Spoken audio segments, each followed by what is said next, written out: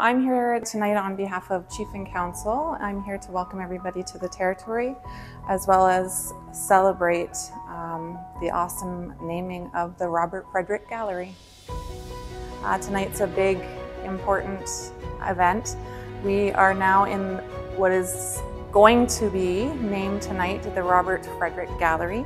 It is located in UNBC at the lab entrance. Robert is being recognized tonight for all of the teachings he did at UNBC, such as his canoe carving, which is now carried out by students here at UNBC.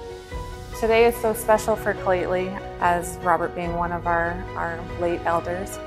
He is being recognized as people should have been all along. So this is a very special event for Claytley today, and we have many more to come. It's a proud moment for all Claytley members that one of our own is being recognized. It is a good day for Claytley tonight.